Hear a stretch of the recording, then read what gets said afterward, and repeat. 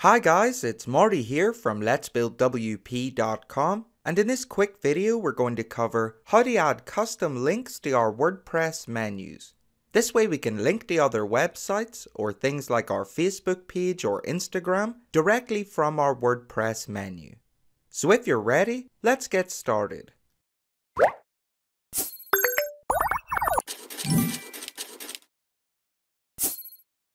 Okay, so to add custom links to our WordPress menu, we just need to make sure we're logged into our WordPress dashboard. Then we're going to hover over Appearance on the left and click Menus. Now we just need to choose the menu we're wanting to work on using the drop-down menu on the left. Or if we only have one menu created, it's already going to be selected. Then once we have our menu selected, we're going to click Screen Options here in the top right. And then we're going to make sure the box beside Custom Links is checked. And if it's not, we're just going to check it.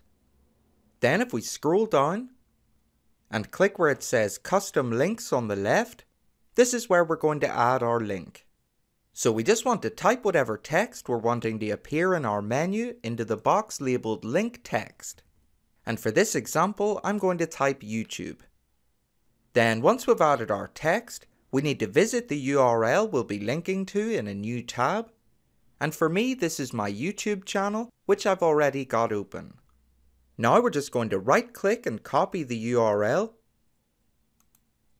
Then head back over to the other tab and paste it into the box labeled URL. Then if we click Add to Menu, it's going to be added to the list here in the middle. And we just need to click and drag it into the position we want it in our menu. Then there's just one last thing we need to do before updating our menu. If we're linking to a website other than our own, we're going to want the link to open up in a new tab, keeping our website open in the background. So to do this, we're just going to scroll back up to the screen options we opened up earlier at the top, and check the box beside Link Target.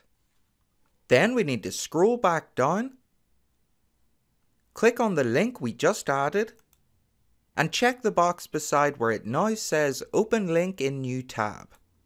Once we've done that, we can click Save Menu on the right, and once it's updated, we can visit our site, and we'll see that the link has been added to our menu, and when we click on it, it opens up whatever URL we linked to in a new tab, leaving our own website open in the background. So that's us now at the end of this quick tutorial, and that was how to add custom links to WordPress menus. I hope you found the video helpful, and if you did, please give it a like here on YouTube to show your support, and consider subscribing to the channel for more WordPress tutorials like this one in future. Once again, my name's Marty from 𝗪𝗲𝗀𝗀𝗀𝗀.com, and thank you very much for watching my video.